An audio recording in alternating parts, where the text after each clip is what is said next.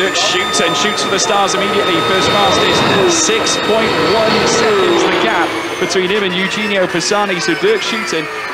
And Dirk Shelton, position 2 in the championship, but position 1 on the grid at the moment, with slightly heavier than it was when the track went green, some 12 or 13 minutes ago, over the chicane. Accelerates, feeds the power on up to the Lesmo curves. So Dirk Shelton in car 53 on provisional pole position, and Dirk Shelton is flying. Now the water, you can see it is starting to build up onto the circuit as he accelerates, massive wheel spin.